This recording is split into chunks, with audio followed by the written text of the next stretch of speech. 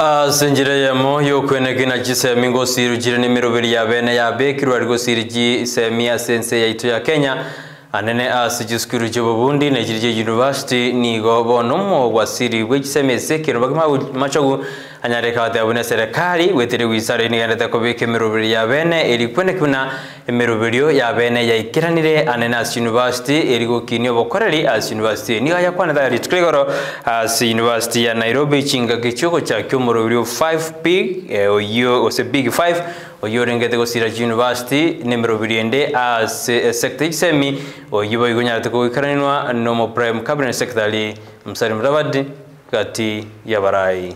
bandi. We had a system that was commonly known as a DUC, differentiated unit cost, that was not sustainable, and we came up with a new system now,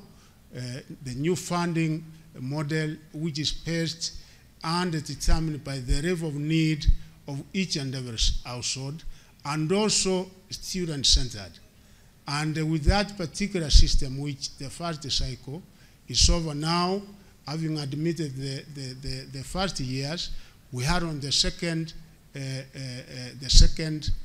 cycle, which is coming up in September. I want to assure Kenyans that all is well. And today we had a meeting of our vice chancellors of all the 40 public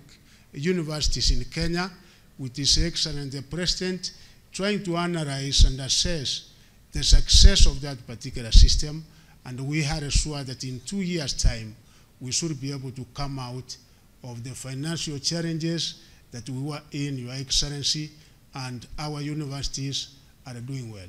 And there are so many other reforms we are undertaking because, ladies and gentlemen, you are aware that the world now is actually at the 4th industrial revolution. When we ask ourselves, last week, Your Excellency, you know, as chairman of the Commonwealth,